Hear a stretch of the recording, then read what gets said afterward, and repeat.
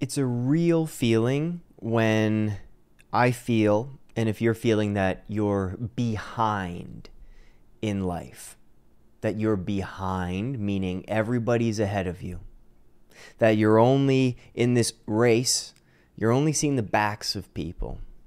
And in a race, especially a sprint, but even long distance, you rarely, if ever, look back. So the people ahead of you, you're seeing their backs and they're not even making eye contact with you as they turn back. So this feeling of being left behind in life can consist of feelings of loneliness and abandon, and like we're not doing the right thing and everybody else has it figured out, and they're going to cross that line first and I'm going to be this loser at the very end where they're like, it's about time. Wow. If ever you get to the finish line, that is. Let me shift your perspective on this if I can. And I have a feeling that you'll feel better about this because this is what this channel is all about. And this podcast, the Being Human podcast, we're talking about real stuff. I'm not here to tell you I got everything figured out. I'm here to tell you that I've felt behind in many parts of my life, especially since COVID, didn't we all? I know that feeling. And what I had to ask myself and bounce ideas off other people is, what metric am I using to that's kind of allowing this feeling to wrap itself around me and really get inside me? What metric am I using to compare to other people? The feeling of being behind is a direct result of comparing to other people. This sense, this feeling, these thoughts don't exist without us looking over our left shoulder, right shoulder, ahead, behind, looking at our neighbors and being like, well, what are they doing? What are they doing better? What are they doing worse? Oh, I see like I'm ahead of them in this. Got it. Oh, but they're doing a lot better in that area. I'm behind on that. They look happy there. I'm miserable there. They're in better shape there. I'm fatter there. They're making more money there. I'm making less money here. They have 3 kids. I have no kids. They're married. I'm not. They live in this nice tropical environment. I live in a Canadian cold winter or up in the northern US. They have this. I don't have this. See what I'm saying? The feeling behind is always because we're looking at others. So imagine this racetrack analogy, right? That you're in this race. And if you look at life as a race with a finish line, with some kind of salvation at the end, death, an afterlife, whoever gets there first, what, do they get the first seat in the gold after the Golden Gates? They get the front row to the show? What are we racing towards, really? Really, what are we racing towards? And that's a funny thing to ask yourself, and you might bring up a sense of levity and be like, yeah, what the heck? Race? We get so caught up in the race because we see it everywhere. This person's getting the race and in the rat race for the place in the company to make more money, and to make more money so they can go on more trips, which means they have to work harder, so they have to go on less trips actually. And they're more stressed because they have more expenses because they bought more. And all this material wealth that they've finally accumulated weighs their shoulders down and they don't feel free at all, and the money's a curse. We don't know the stories, the full stories of people, yet we still compare and put the best situation in their laps, and then we put that there and we compare that they got the best thing going on. If we look at life as a race and we're getting to some end, of course we're going to feel behind or ahead. And if we're racing against other people rather than walking with other people, what a difference that would make, wouldn't it? If we were racing against people and there has to be a winner and a loser, gold, silver, bronze, last place. Okay, that's competition. Collaboration is, I'm walking with people. We're like holding hands, like in Whoville during Christmas with the Grinch looks down and they're just like,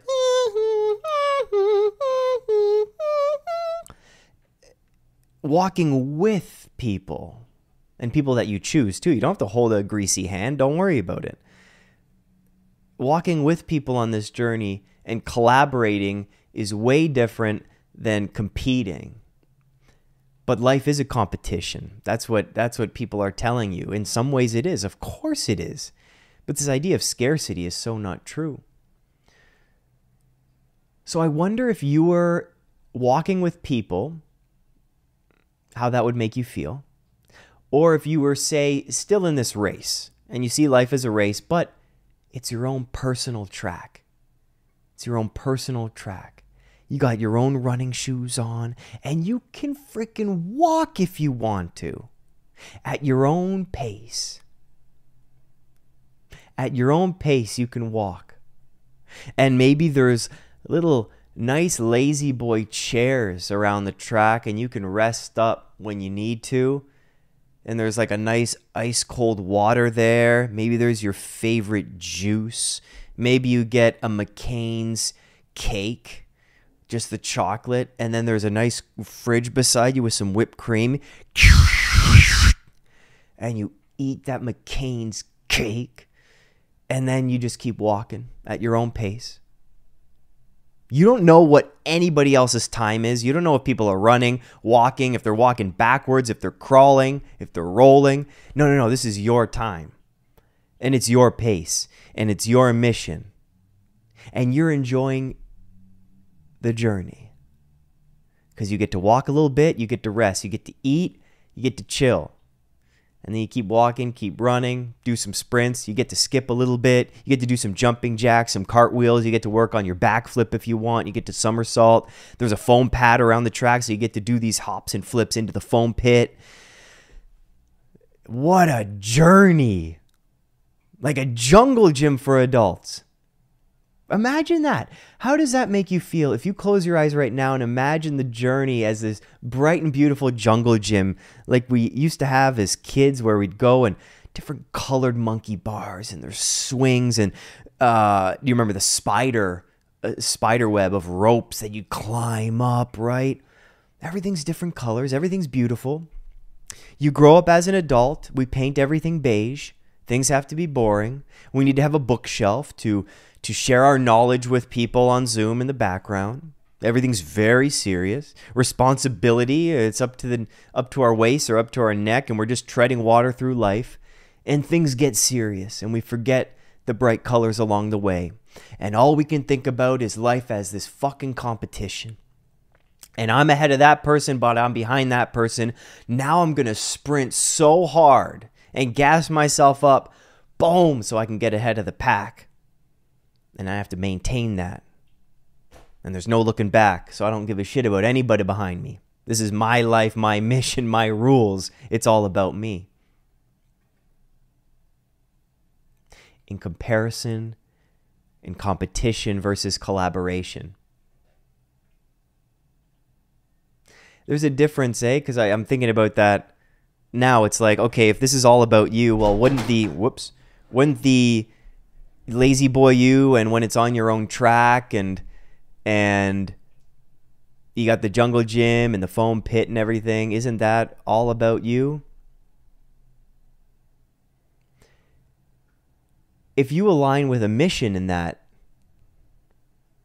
and going at your own pace, it's a beautiful thing.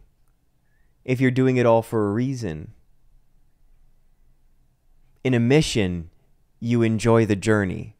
In a mission, what you're here for and the impact you want to have and the person you want to be, that can happen in the beautiful life of the jungle gym and around that beautiful, bouncy, colorful track.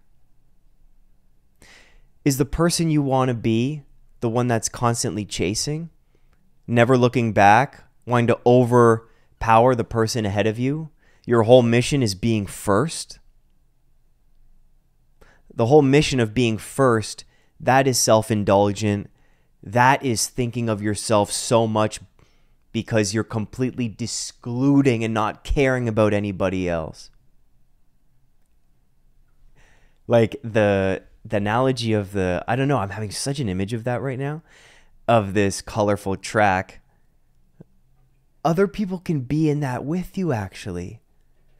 That's the difference. Other people can be in that with you. Imagine you all playing together around this track. Maybe not around the track. Maybe it's a straight road.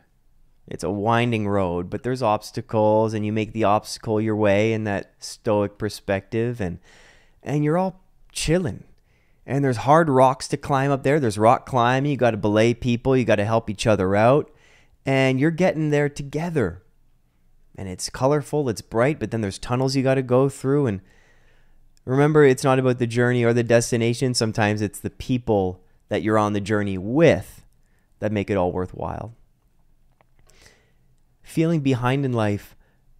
What if I gave you a little bit of homework and you were to draw a future path that's like a playground for you with other people rather than a competition? And on one side, I'm going to show you this right now. I was going to save this for our monthly meetups with patrons. I'm going to show you this right now. So this is behind in life. I'm writing this down. I'm going to show you this picture first. Behind in life, this is competition. It doesn't mean competition will never exist. It's fun sometimes. Like, I remember quitting volleyball teams because everybody sucked and they weren't taking it seriously. Like, the fun part about certain sports is that it is competitive because people give it their all and they do their absolute best, and there's that adrenaline and people showing up and really giving it their all. Like, you see the potential being met on a court in the field. So competition isn't always gone, but there's behind in life and competition, and then there's collaboration,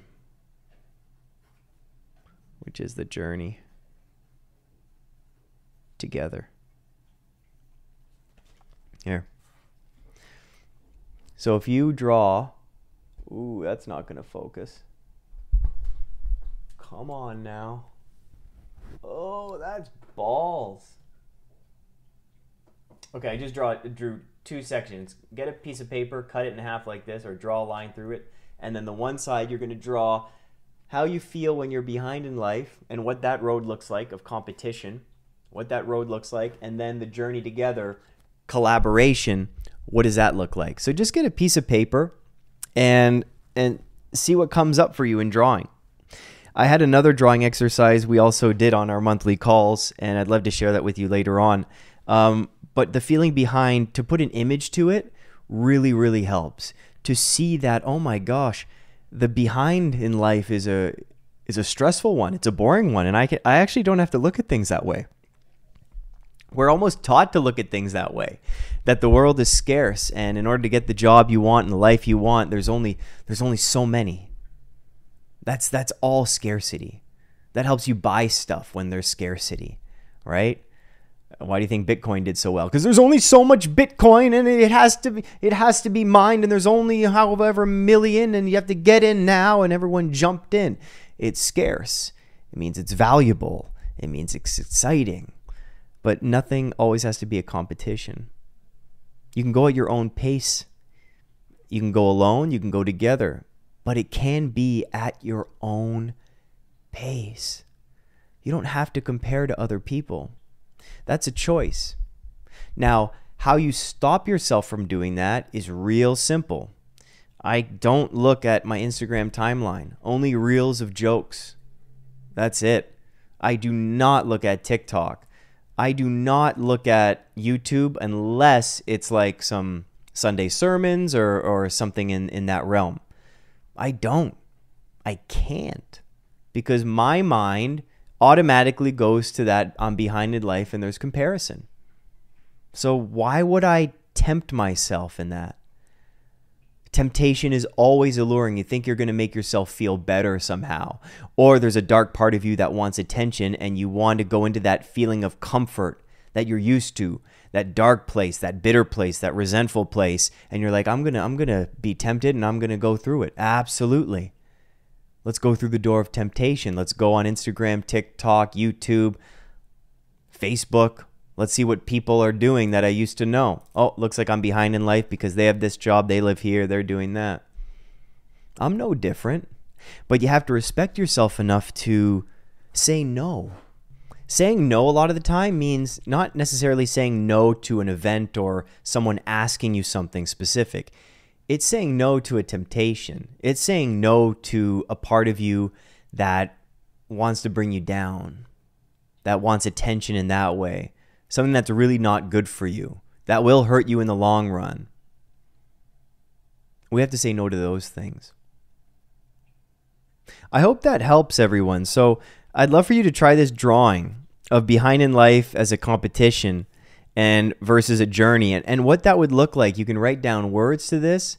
You can write down, lists of what would happen in my life if it was viewed more as a collaboration versus a competition. And what does that road look like? Are there roller coasters? Is there a foam pit? Are there monkey bars? Is there, a bowling alley? What would be fun about your life looking at it as a collaboration versus competition?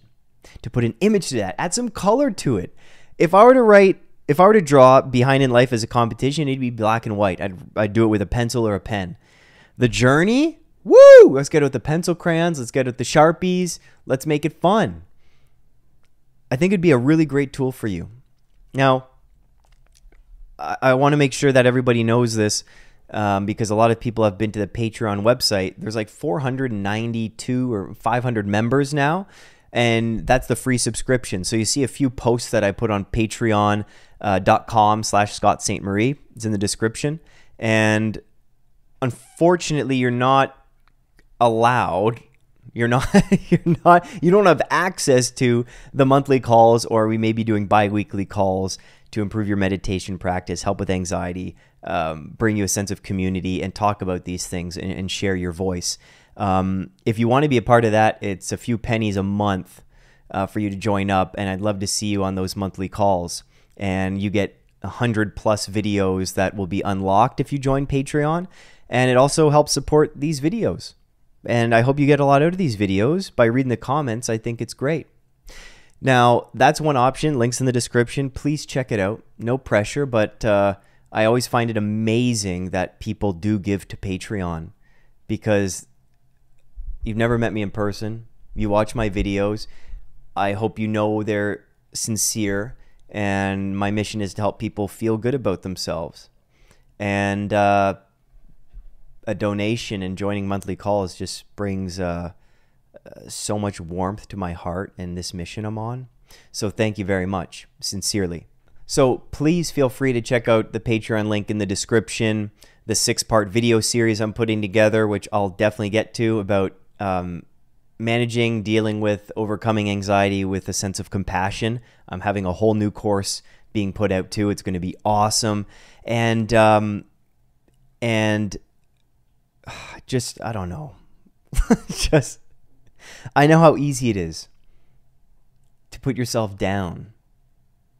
I know how easy it is to think that you're nothing compared to other people who seemingly have it all. I know how easy it is, inviting it is, and how accurate it can really feel that you're behind and you're not good. You're not good enough. And maybe you never will be. And those are lies. Those are absolute lies. It is not true. The feeling feels true. But where the feeling came from, that is not the right perspective, and you can change that. And I hope by listening to this podcast episode and joining me every week, we can unpack a few of these things and these webs of inner criticism that we all have for ourselves, and we can break them down a little bit. So thank you very much for joining. I'll see you next week. I look forward to your comments because I'm reading all of them now, responding to as many as I can. Have a listen on Spotify. I'll see you on Patreon. Take care, everybody. God bless. Love ya. Bye-bye.